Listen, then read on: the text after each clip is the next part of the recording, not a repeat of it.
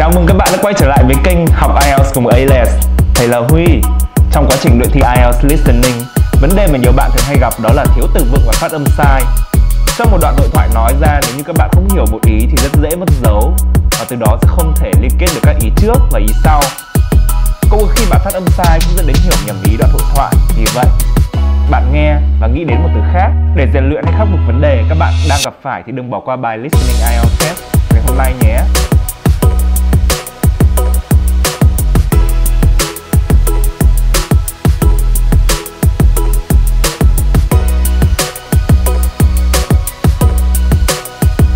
Section 1. Listen to the conversation between Bob Wills, who is a foreign student advisor at a language school, and Angela Tung, who is a student, and complete the form. First, you have some time to look at questions 1 to 8 on the form now.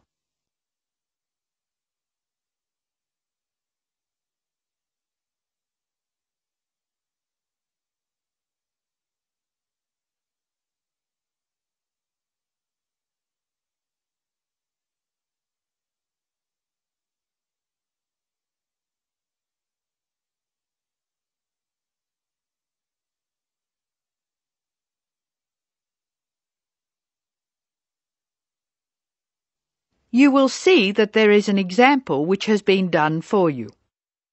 The conversation relating to this will be played first.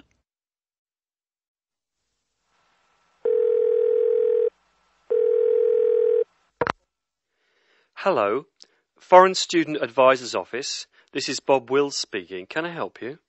It's Angela Tung here, Bob. I'd like to make a request for special leave. Can I do that over the phone? Hello, Angela. You can make that request by phone, but I'll have to fill the form out. Let me get the special leave form. OK, here it is. Tell me your student number, please. It's H for Harry, 5712. H 5712. OK. What's your address, Angela? Angela's student number is H5712, so that has been written on the form. Now we shall begin. You should answer the questions as you listen, because you will not hear the recording a second time. Now listen carefully and answer questions 1 to 8.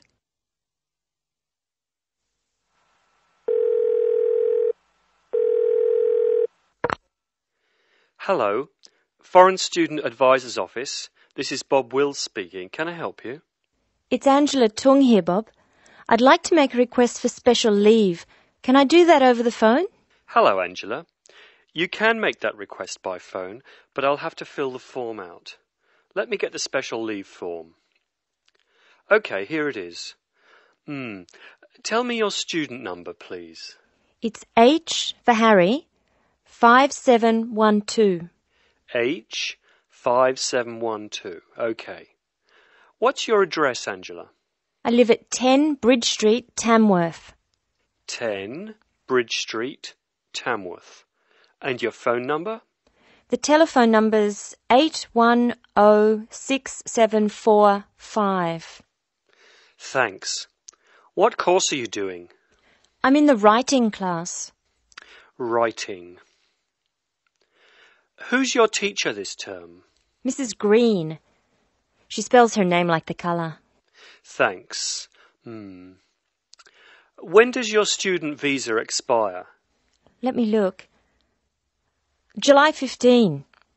July 15. OK. Which term do you want to take leave? Do you want dates? First, I have to write a term number. When do you want to take leave? In term 1. OK. Term 1. Now, can you tell me what are the exact dates? I'd like to be away May 31 to June 4. OK, I've got that. You'll miss 4 working days between May 31 and June 4. Is that right? Only 3? I'll be away over a weekend. I'll be back at my classes on June 5, so that's 3 days away. Look at questions 9 to 12.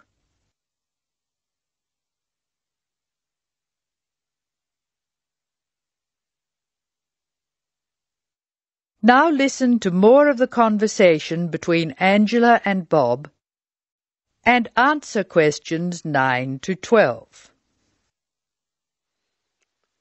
Why do you want to take leave, Angela? I'm going to visit my Aunt May. She's my mother's sister. She and her husband are my guardians while I'm here. Where do they live? About 50 kilometres from here, near Armadale. Do you have to take so long if they live nearby? My mother is coming with me. She's come for a holiday, so she wants to have some time with May. And I want to spend some time with my mother too. Aren't you going home soon? I've applied to extend my time here. I expect to go home in 12 months.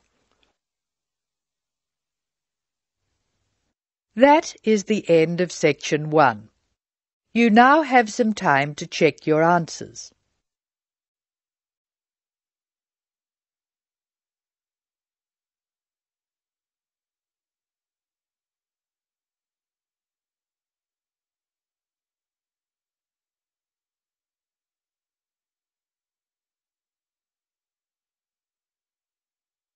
Now turn to section 2.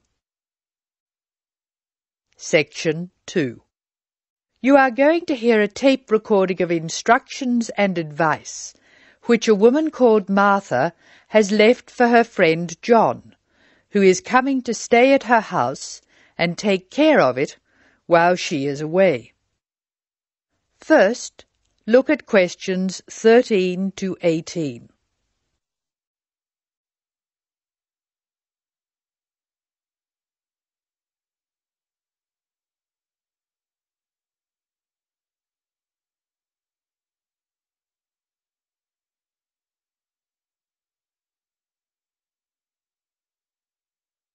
As you listen to the first part of the talk, answer questions 13 to 18.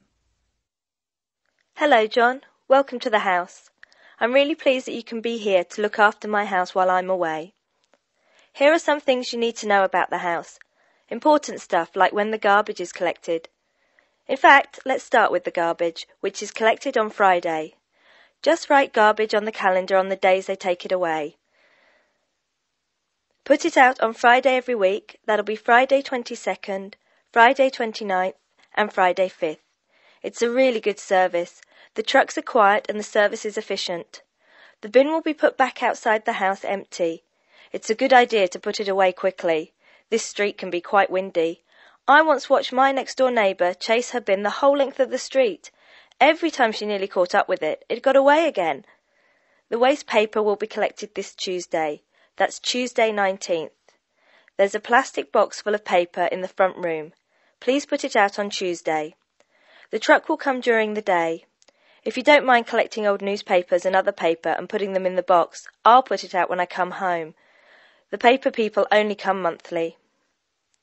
I have some things to give to charity in a box in the front room. Would you put it out on Monday the 25th, please? It's a box of old clothes and some bed linen which I've collected, plus a few other bits and pieces. Be careful when you pick it up, because it's heavier than you might expect. The charity truck will come by during the day on the last Monday of the month. If you want to use the library, you'll find it on Darling Street. I've left my borrower's card near the telephone. It has a very good local reference section if you want to find out more about this city. I'm sorry to say we don't have a cleaner. Oh yes, filters. Please would you change the filters on the washing machine on the last day of the month, which is Sunday the 31st. We find that the machine works much better if we change the filters regularly. The gas company reads the meter outside the house, so don't worry about that. I think that's all the information about our calendar of events. Now look at questions 19 to 24. Circle the correct answer.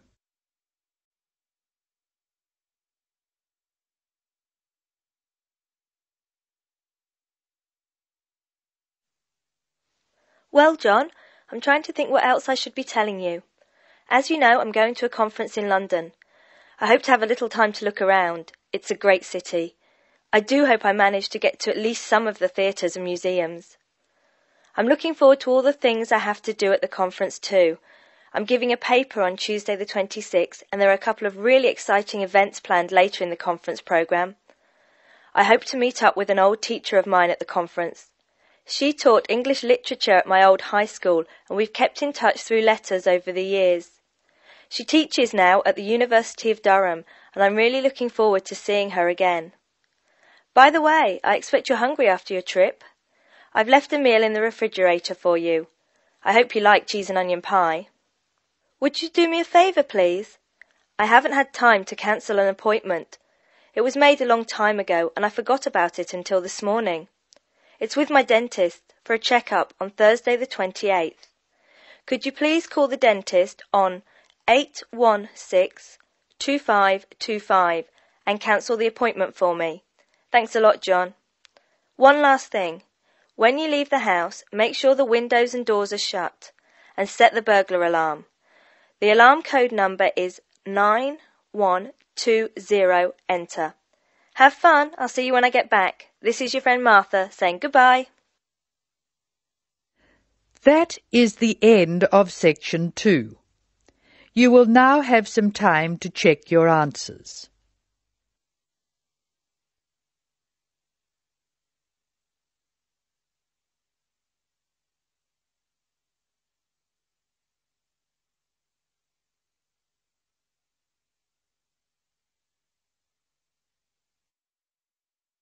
Now turn to section 3. Section 3. In this section you will hear a discussion between a college receptionist, Denise, and a student named VJ about learning a language. In the first part of the discussion, they are talking about the course VJ will study. First look at questions 25 to 29. Note the examples that have been done for you.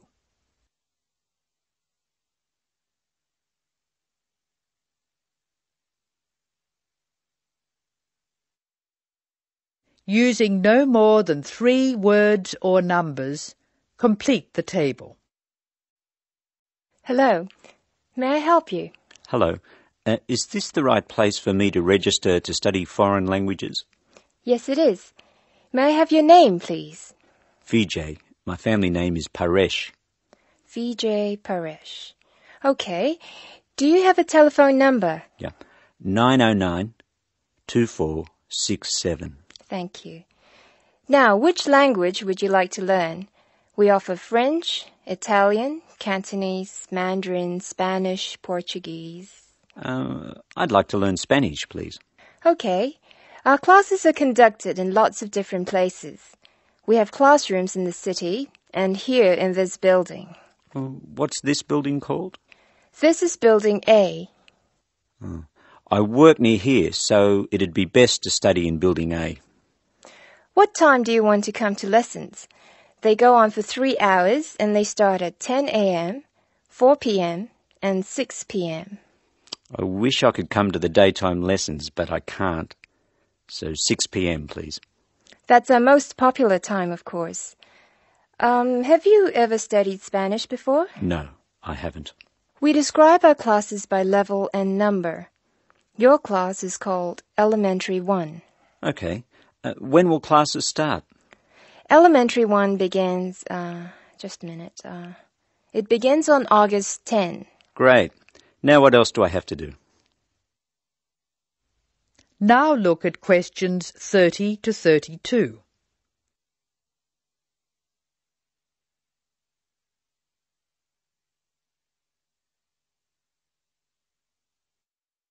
Choose the appropriate letters A to D and write them in boxes 30 to 32 on your answer sheet. Listen carefully to the conversation between Denise and VJ and Anne. Well, let's see. First you have to go to... May I have a minute, please, Denise? Of course, Anne. Excuse me for a minute, please, VJ. Did you file those forms for me last night? No, they're still on my desk. Oh, Denise, that's simply not good enough. I'm really sorry, Anne. It won't happen again. All right, Denise, go back to your customer, but please be more careful in future. Now listen to the directions and match the places in questions 33 to 36 to the appropriate letters A to H on the plan.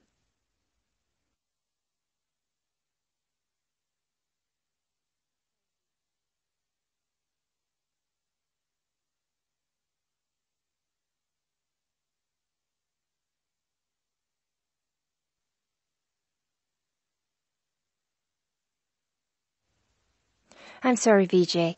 What were you saying? I wanted to know what else I had to do. Oh, of course. Please go to the building on the other side of Smith Street. I want you to go to the reception area first. It's just inside the door on the left as you enter from Smith Street. Give them this form. Okay. Do I pay my fees there? No, but the fees office is in the same building. Go past the escalators and you'll see a games shop. It's in the corner. The fees office is between the games shop and the toilets. Thanks. Where can I buy books? The bookshop is opposite the lifts. It's right next to the entrance from Robert Street. Your offices are spread out. Not as badly as they used to be. By the way, we offer very competitive overseas travel rates to our students. Oh, I'd like to look into that. Of course. The travel agency is at the Smith Street end of the building, in the corner next to the insurance office. Thank you very much. Bye. This is the end of section 3. You will now have some time to check your answers.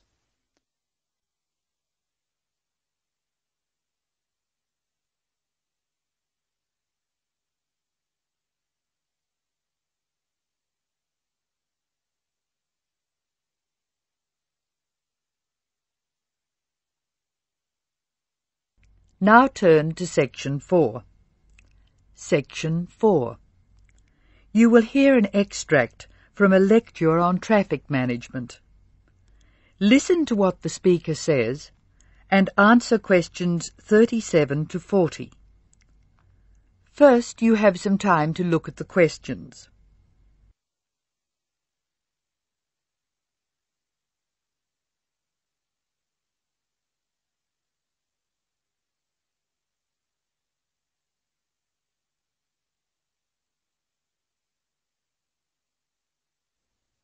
Now listen carefully and answer questions 37 and 38. Tick all the relevant boxes in each column. Good afternoon. I'm Tom Fisher, and I'll be lecturing you on traffic management this term. Before we go any further, I thought you should look at the sort of problems we've inherited. And inherited, or received as a legacy from those before us, is just the word for our situation. Many of our major cities were built long before the car was thought of, and the road system evolved from the goat tracks followed by the early inhabitants. These we can refer to as old structure problems, and you can take the expression old structure to refer to problems which were in place before we saw the need to build efficient road systems. Old structure problems are easily demonstrated in London, New York, Sydney and Paris. Let's look at each city in turn. London has a most confusing road system, which is forgivable because it's a very old city. I'll talk more about the ring roads later.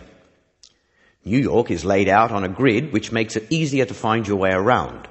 But it's an enormous city, and the sheer pressure of numbers strangles the roads.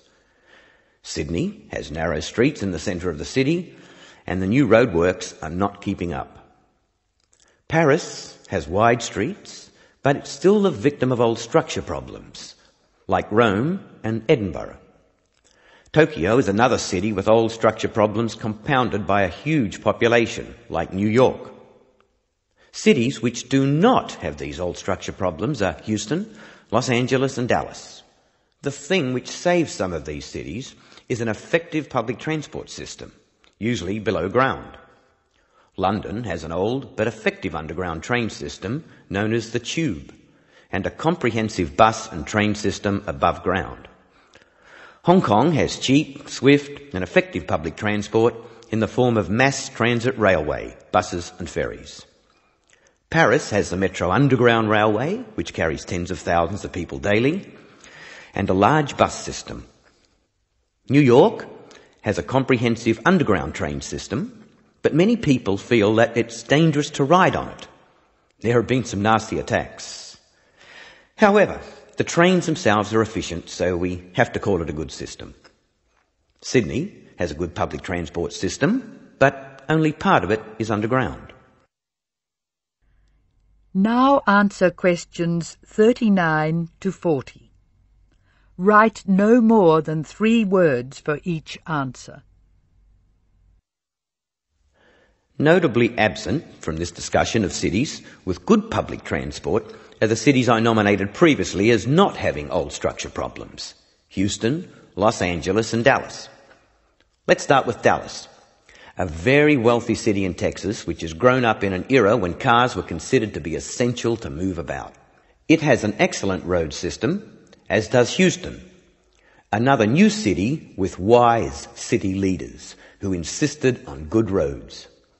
However, the public transport system in both Houston and Dallas is extremely poor.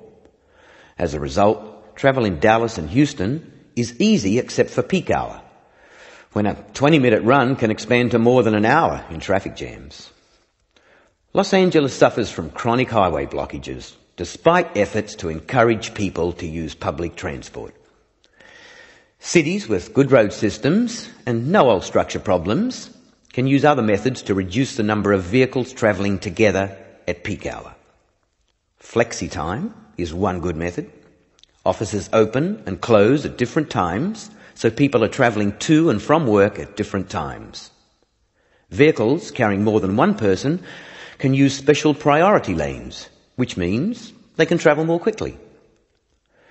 There are even systems to make peak hour car use more expensive, with electronic chips recording the presence of a vehicle in a given high traffic area at a given time. So, what can we do? The rest of this course will be devoted to looking at the conflicting demands of road users and relating the use of the private car to other aspects of the economy. Over the next 3 weeks, we'll be discussing this in more detail.